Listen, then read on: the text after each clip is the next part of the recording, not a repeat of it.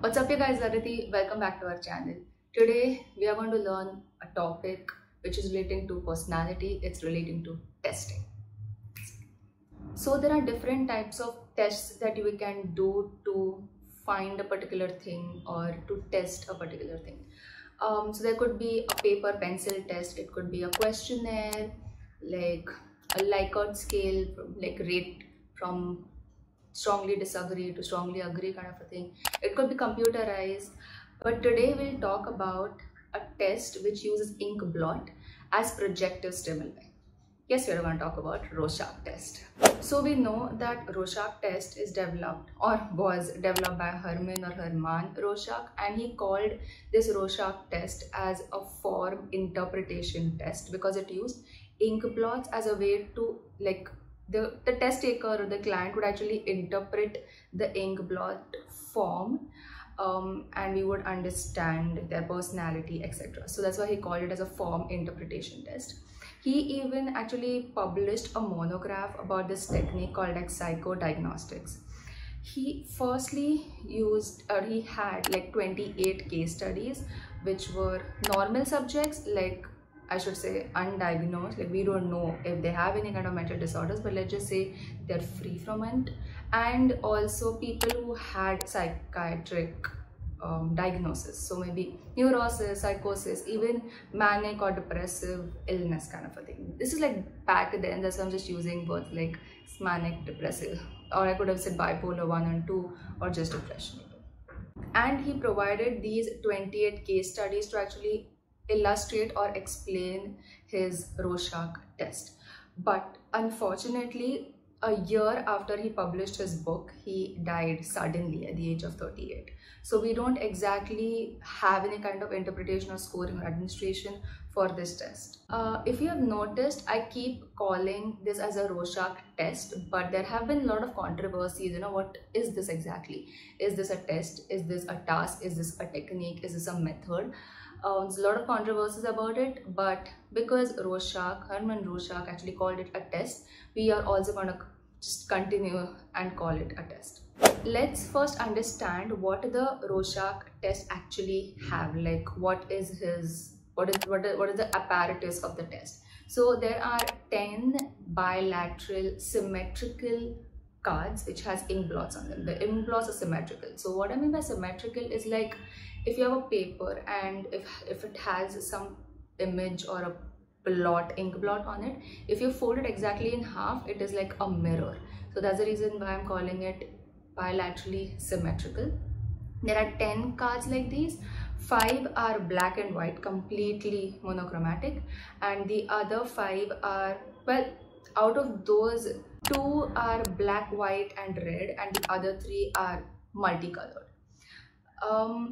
Normally, if you take any test, they do have a manual and instruction, like how to administer the test, how should we score it, how should we interpret, we need these instructions. So we don't exactly have an answer as to why some cards are black and white and why some cards have red in it, and then there are some multicolored ones.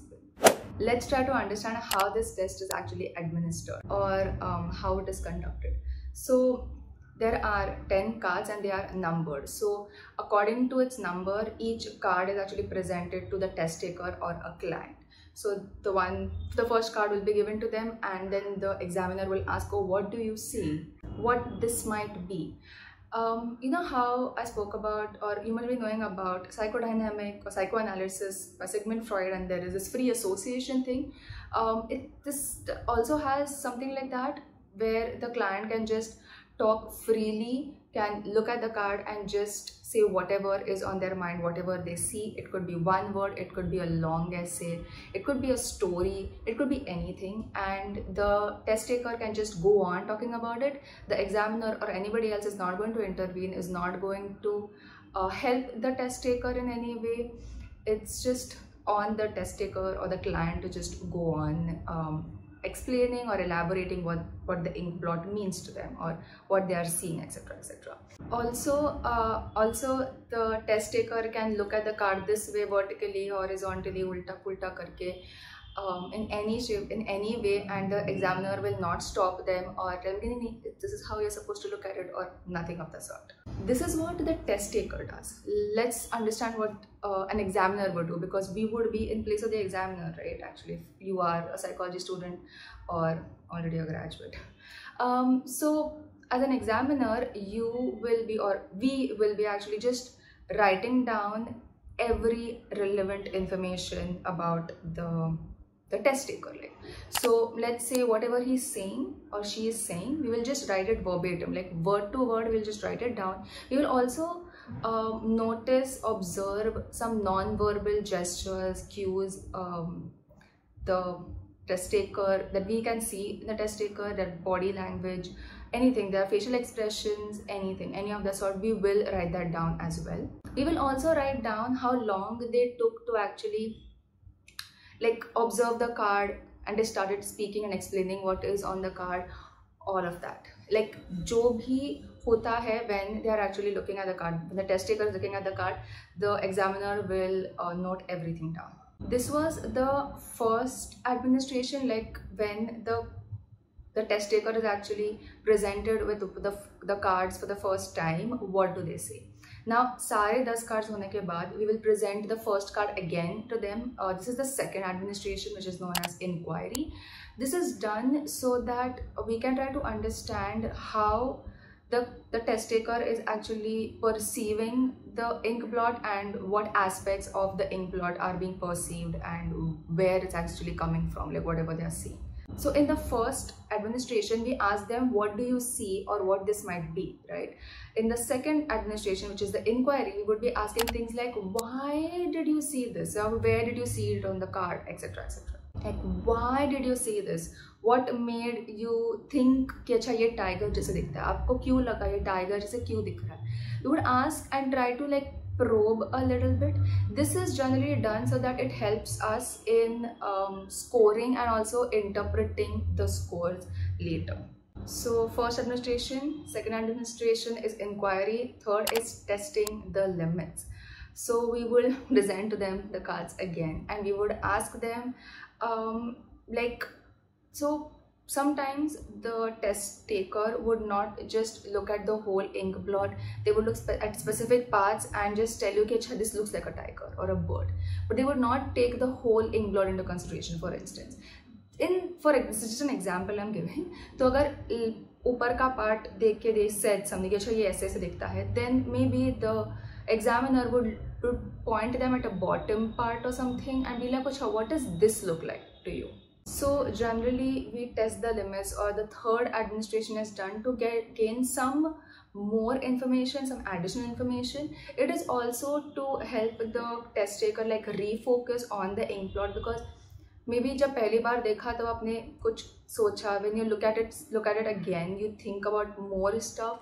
So to refocus on the task, and also if there is any confusion or misunderstanding agar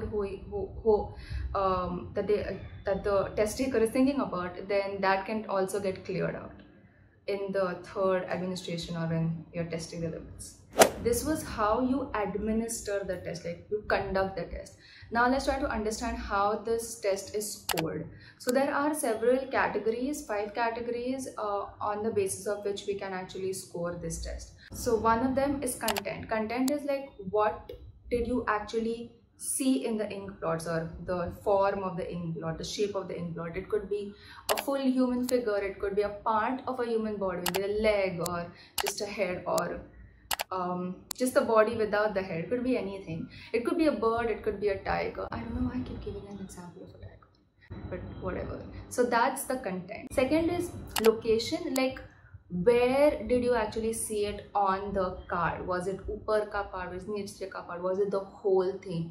Where? The location. Sometimes test takers can look at a card and they may think of what it is without looking at the inkblot. Like the inkblot does not look like anything, but the blank space around it looks like something to them.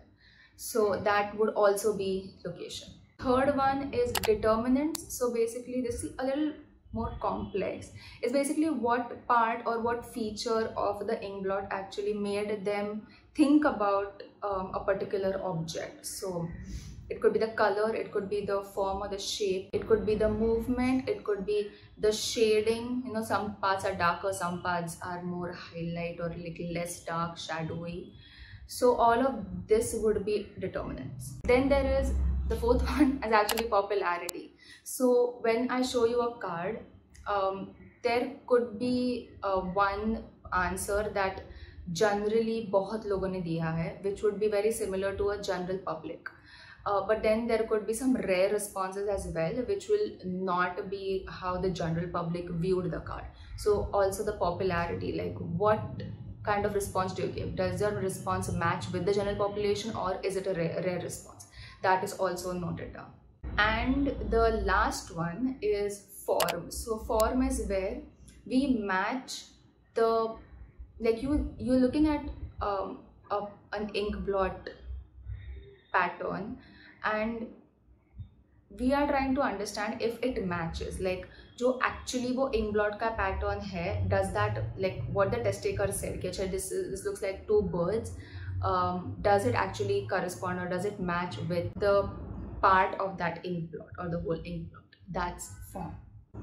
So this category form, actually it is seen as a reality testing. So generally psychotic patients score really low in the form level.